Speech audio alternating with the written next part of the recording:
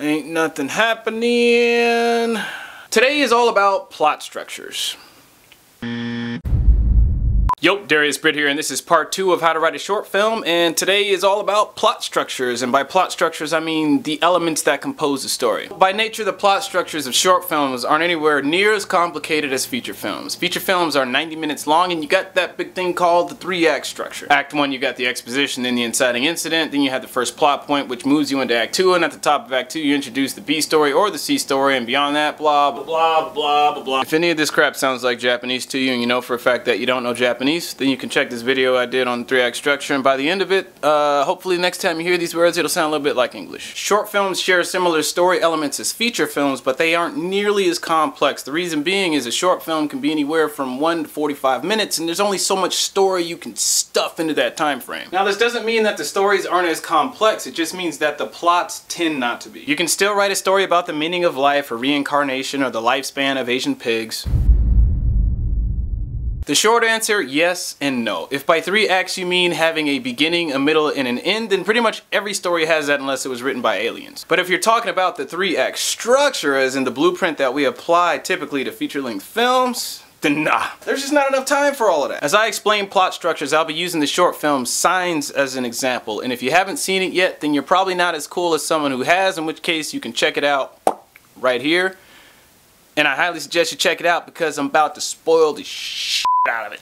It's pretty good. First up, we have this setup. This is the beginning of the story where you're introducing your audience to the characters, the tone, the genre, and the setting of the story. You're pretty much giving the audience all the exposition or all the information that they need to know in order for you to tell the rest of the story. You can set a story up in 30 seconds. You can set a story up in 5 minutes. It depends on the story that you're trying to tell and the length of your short. Now, a good rule of thumb, be as brief as humanly possible with your setup, because a common mistake is people spending way too much time on their setup. Because if you got a 2-minute short film, you better not be spending 5 minutes on setup, just saying. We open up with Jason as he wakes up to his morning alarm clock. He rises out of bed and goes about his morning routine. He gets dressed for work, eats. Notice the severe lack of smiling and overall energy. Jason doesn't appear to be happy. On his way to work, he sees a beautiful woman and instantly avoids eye contact. Ooh, shy much? He gets to work. It doesn't seem like he could be any more bored with his job, or his life for that matter. On his lunch break, Jason sees another woman, and this happens.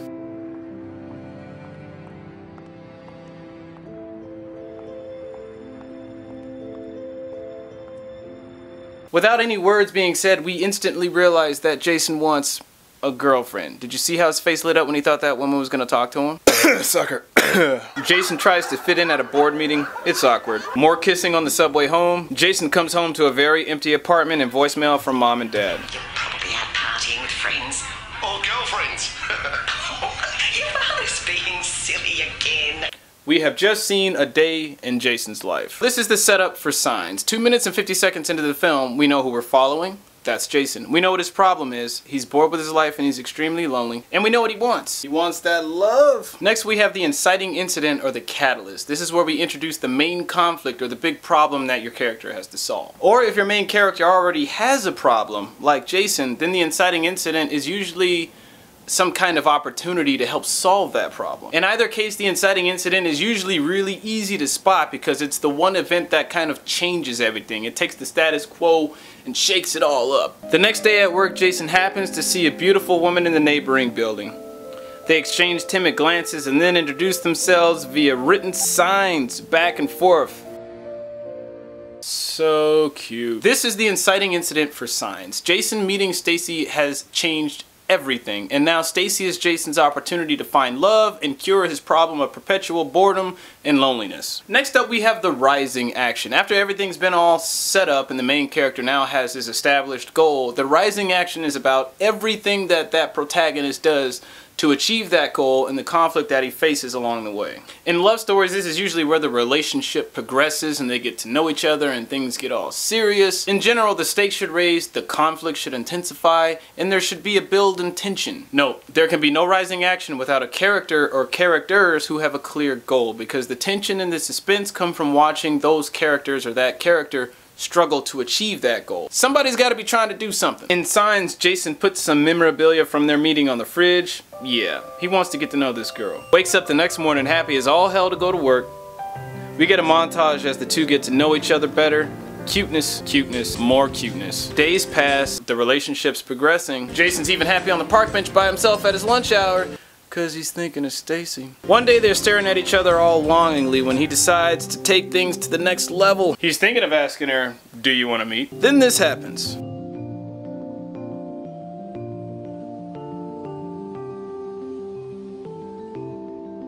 Oof, suspense. Stacy isn't just any girl now. Now she's the girl. She could potentially be the love of his life, and she seems to make him happy. So them orchestrating this whole meeting thing is kind of a big deal.